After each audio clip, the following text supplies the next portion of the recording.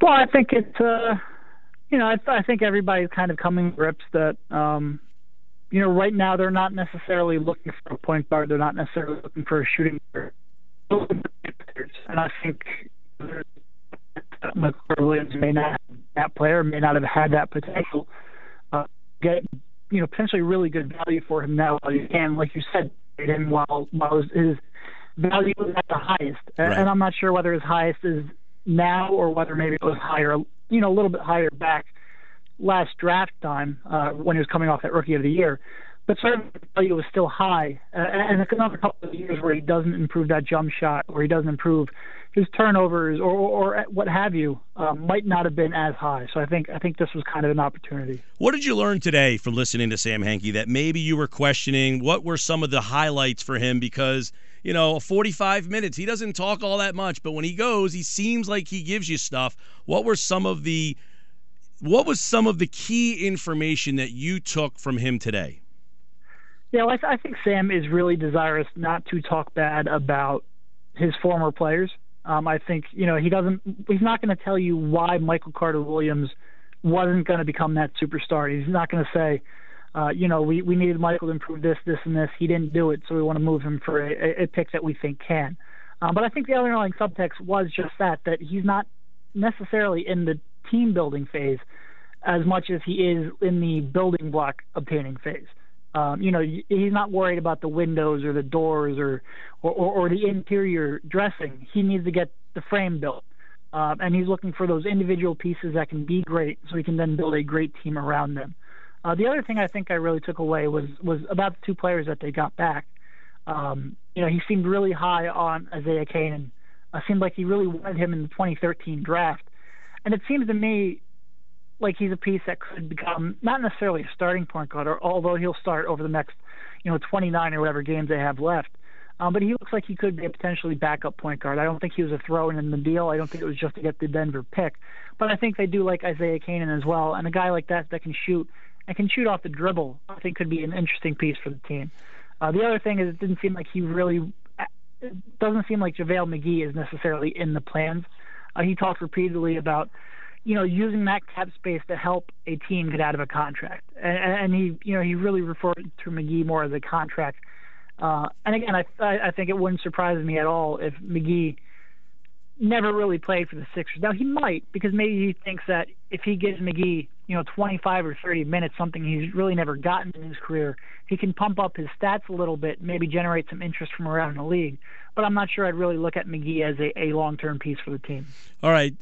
It's been suggested by the people who don't like this deal that the timeline has been shifted. Do you think that is necessarily accurate? No. If you come to the conclusion that Mike Carter-Williams isn't going to improve that jump shot, isn't going to become a let's say a top 10 point guard in the league, and he doesn't fit with Joel Embiid, I don't see how keeping him, pushes the rebuild further. I don't see how that helps you move further along in the rebuild. If you avoid this opportunity, if you decline this opportunity to get talent while you can and keep him just because, that pushes the rebuild forward, even if he doesn't fit, even if you don't have confidence in him being great. I think you have to look at it, Michael Carter-Williams was the 11th pick in a weak draft. He was the perfect pick because if he improved his shooting, he could become much better than the pick they invested in him. But that doesn't mean he was necessarily guaranteed to improve that shooting, or even that there was a great chance, just that it was worth the risk. So I think, holding on to him just because he was the first player that Sam Hinkie brought in, I think that's a little not the way to go about it. Derek, what do you say? Derek, what do you say then? Because I agree with you. The people who are suggesting, well, Hinkie picked Michael Carter-Williams, so therefore that's a reflection on him making that pick. I disagree with that totally, but what do you say? Does this suggest that Hinkie's a bad drafter because he, in fact, drafted MCW and then, quote-unquote, gave up on him? Well, I think two things. First, you have to look at how many players were available after that pick. Really, the only one that you're kind of kicking yourself for is Giannis. And he was a guy who was relatively unknown. He was not a guy who was in the top 10 really on anybody's draft boards. So if you're telling me that you had the 11th pick and there was only one player selected after there that's maybe a better prospect, I don't really see how you can say that Sam Hinkie can't draft because of that. The other thing I would say is that I think the Sixers world kind of got turned around a little bit when they were put in a position where they can draft a franchise-level big man, a big man that you can really run your offense through. I think the needs that they have out of the point guard, I think, changed a little bit when that happened. They need somebody who can, spread the floor, who can work off the pick and roll. And Michael's more of a rebound the ball on the defensive end, push the ball in transition, and get people looks in that way. I'm not sure that, the value of Michael Carter-Williams is going to be as high when they're building around Joel Embiid as it might have been when they were building a different team. Derek Bodner is with us at Derek Bodner NBA on Twitter. Derek, he did say after talking about Michael Carter-Williams, virtually in the next sentence was how important outside shooting, specifically the three, was. He did really, say, hey, three's more than two, and that does, that is a big something that they want to look at. So I know he said, look, we're not looking for a point guard or this. We're looking for as many all-stars, and we are looking for players who can get us into May and in June. But if they ended up with one of those point guards in this draft, plus that Laker pick, whether it be this year or last year, isn't that, in fact, a win for this team? I mean, essentially they've replaced Carter-Williams and still got that Laker asset. Yeah, no, I mean, I think both Mudiay and D'Angelo Russell are better prospects than Michael Carter-Williams. Mudiay, I think, has a lot of the same similarities, especially in the jump shot that's questionable. But I think he's a more natural scorer in the half court, more natural, really creating offense for others because he's able to get in the lane with such ease. And Russell, he would just be a really good fit with Joel Embiid. He can shoot off the pick and roll. He can shoot off the dribble. A really creative passer. And I think the combination of that passing and that shooting from the perimeter, I think would be a really interesting combination. Yeah, I do think both of those players are better prospects long term than Michael Carter-Williams. And you're right. If you leave with, let's say, Embiid and Noel and Russell, and you still have really what are likely 2 top 7 or 2 top 10 picks in the 2016 draft, along with all that cap space. I mean, it's not just drafting 4 guys in the top 10 over a 3-year period, but you can combine those picks if you want to make like a James Harden style trade, and you're also going to have that cap room to then pursue somebody in free agency. So I think they're in a pretty good spot right now, even after this trade. Yeah, and one of the interesting things is 2016. Does that still to you, or I don't know if it ever did to you, but seem like that is when this thing will start funneling? He did mention Saric. That's when the building in Camden will be finished. That's when there's a very high-quality free agent class. It seems like that would be some sort. I know Hinkie doesn't want to back himself into a corner, but would 16 sound like an accurate time frame? Yeah, well, because you're going to have, I think this coming year it's really going to be about developing Joel Embiid and whoever their 2015 draft pick is. And I think that's going to be exciting, to be honest, because I think Joel Embiid is that good of a player, that captivating of a player. That's really going to hold at least the diehard Sixers fans' interest. But you're right. I mean, with the cap increasing, and it's going to increase by upwards of $25 million in the summer of 2016, along with maybe some of these Sixers players, these picks starting to assert themselves, and having 2 upcoming draft picks in the 2016 draft. I do think that is the time when you could really see Sam Hinkie become aggressive, start to find the complementary pieces that he's going to need to surround Joel Embiid, and using that cap space along with those future picks that he has to really start acquiring not just assets and potential picks, but guys who are current NBA players who can really surround them and enhance their game. Derek, what questions might you still have even after hearing Hinkie talk for 45 minutes? I mean, was there something that maybe still has you scratching your head, or do you think that he did a really good job and a good job of explaining everything? Well, I mean, he explained things kind of how we expected him to explain things. He's not going to, like I said, he's not going to disparage former players. It would be really interesting to get his opinion on Michael's progress over the last 20 months or whatever that they had him. See what they expected him to improve, what he didn't improve, specifically the shooting, and how that really carries over to when they're evaluating guys on the top of the draft. It's one thing to say, shooting is a teachable skill, it's easy to say that at the 11th pick, where every player taken at that stage is flawed. If Michael Carter-Williams had a jump shot that people were confident in, he would have been a top 5 pick. So it's easy to gamble on him because the gain, the benefit so far outweighs the reward, that even if it's not likely that Michael Carter-Williams improves his jump shot, it's worth it because that gain is so high. It'll be interesting how he values shooting when he's drafting in the top 3 or the top 5. Picks that really, define a franchise.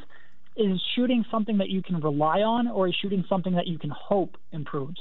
And it'll be interesting how he tackles that because, like we said, we have a guy like Moutier, all the athletic talent in the world, but right now really struggles with his shot. And you have kind of the polar opposite of that in D'Angelo Russell, a guy who doesn't really have top-end athleticism, but is really a shooter that you have to account for at all times when he's on the court. So it'll be. I'd really love not so much to get his thoughts on Michael Carter-Williams as much as to try to predict what he's going to be able to do in the future when he has these extremely important assets in this draft coming up. Yeah, and one of the things about Michael Carter-Williams is, the three-point shooting was, 25%, which was actually a drop from last year to this year. And you wonder, ultimately in the end, now he said this was a deal we just couldn't refuse because that level of pick doesn't move.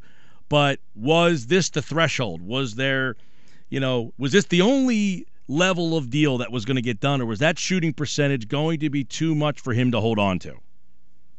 Yeah, I mean it's tough because Michael did have that shoulder operation in the summer and didn't get the work that he really needed. But I mean, this isn't a new trend. He was 29% in college. He was 26% last year during his rookie year. So I think the combination that it wasn't really trending in the right direction kind of made him, at least it made me question whether or not it was ever going to trend in the right direction, at least at a significant enough level to where he could overcome that. But yeah, it's going to be really interesting to see what he does with shooting going forward. Obviously he's had some great successes. Jeremy Grant, we've talked about, he didn't hit anything at Syracuse last year, and all of a sudden he's shooting like 38% from 3 this year on small sample size, but he's looking good doing it. So it'll be interesting to see how he really evaluates his confidence in improving somebody's shooting going forward, and whether or not this kind of changes the way that they look at that equation. Yeah, and he said, look, Michael Carter-Williams didn't do anything wrong here. This was just something that was too good to pass up. When you watched Michael Carter-Williams, do you look at a guy they gave up on too soon? No, I wouldn't say that. I think we have a pretty decent idea of what Michael Carter-Williams will be. Obviously, he could become a better version of that. I think the defense is one side where he improved pretty significantly this year. But I think that if he doesn't improve that jump shot and he doesn't cut back his turnovers, I have a little more confidence in cutting back the turnovers than I do the jump shot. But if he doesn't improve that jump shot, I really see it as a difficult proposition to make him a key point of an efficient offense. And right now I don't have the confidence, so I can't say that I think they gave up on him too soon. Yeah, and, look, the 4 draft picks, I know it sounds like, hey, they're not going to get all 4 of these picks. That Heat one seems pretty good, correct? Yep. Yeah, no, I mean, it'll be interesting with them because they obviously just got Goran Dragic yesterday. But there's also the news of the blood clots with Chris Bosh. So it'll be really interesting how that impacts the rest of their season. But I still think they're going to hold on to a playoff spot in the East. Well, either way you slice it, Derek, it seems that they're either going to have 3 picks this year and 2 next year, or 2 this year and 3 next year, right? Correct. They have potentially 4 this year, and then their own next year. So right, there's 5 between the next 2 years, and I don't see either any of the Heat pick, the Lakers pick, or the Oklahoma City pick extending beyond next year. Right. So ultimately, over the next 2 years, they add that extra pick with the Lakers pick, and they like the position they're in this year to possibly replace him. Or there could be a scenario such as this, Derek, where you get a guy like an Okafor and end up using one of those picks with Noel to get yourself back into a position to replace Michael Carter-Williams. So it seems like it's given him a lot of flexibility as well for a guy that you believe maybe, I don't want to say peaked, but that shooting was going to be a problem. And I think ultimately you're right. I think Sam Hinkie said, look, I just don't think that this guy is going to develop to the player that we need him to be. Yep, and ultimately these guys, if you hold on to them too long, you can really lose an opportunity. Like you were bringing up some examples before I came on. People in this town are killing the Phillies for not trading Dominic Brown when he still had value. So it's kind of a tightrope that he has to walk. A lot of times what happens in the present, people don't agree with. But I think when you look back in the future, when you look back on it, it could really have a different narrative than it currently does. Well, and I mean, does this move to you a similar situation to Drew Holiday, where it's like, hey, give us Drew Holiday and we'll give you the number 6 pick, which ends up being Nerlens Noel? I mean, is it a similar scenario where it was just too good to pass up? You're going to give me a top 10 pick for Drew Holiday? Drew's good, but he's not that good. Same situation, or not really? No, I think it certainly is. I think a lot of times these awards, Drew with the All-Star nomination, and really he got that All-Star nomination largely because a lot of the point guards in the East were injured that year. And Michael Carter Williams winning Rookie of the Year in what was one of the worst rookie classes in recent memory. A lot of times these awards kind of pump up somebody's value and at least pump up the public perception of their value. But yeah, no, I think it's a similar situation. I think it's a little more surprising with Michael just because, Sam drafted him, he didn't inherit him. So you assume that there was a little more confidence there. But yeah, it's certainly a very similar situation.